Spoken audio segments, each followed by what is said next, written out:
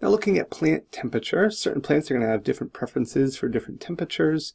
But for the most part, most plants like consistent conditions within a range. Typically plants can be, if they're too cold, will slow down their metabolic rate. And plants have that ideal temperature, but even it can get too hot for plants that even live in tropical environments. So hotter is better to a point, and I stress this because photosynthesis is most efficient at about 85 degrees Fahrenheit, which is about 30 degrees Celsius, under normal carbon dioxide levels. So this should be the maximum temperature obtained under normal growing conditions. So here we have net photosynthesis, here we have temperature. We could see it increases to a point, but then as the temperature increases, the actual net photosynthesis will decrease. So it's important to try to stay as close to this range as possible to maximize the plant efficiency.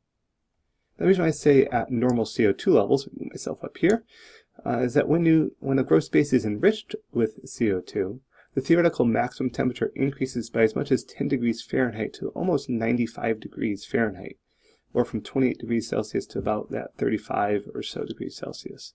This is because of plants able to kind of take in that carbon more effectively, able to not open their stomata as much.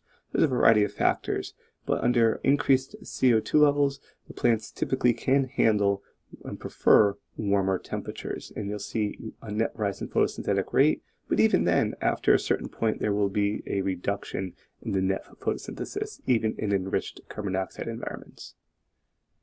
So the minimum temperature target, always keep your plants above 50 degrees Fahrenheit to help avoid stunting. Below 55 degrees, plant metabolism slows down dramatically.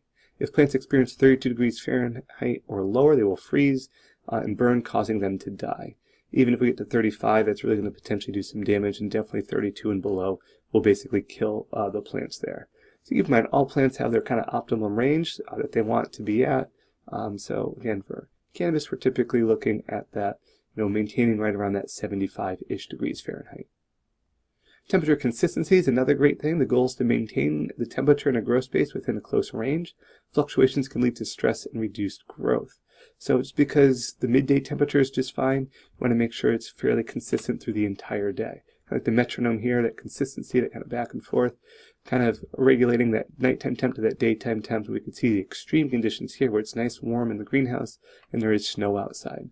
So that's why it's important to maintain those consistent conditions to keep growth as efficient as possible, both day, night, and through the entire grow season.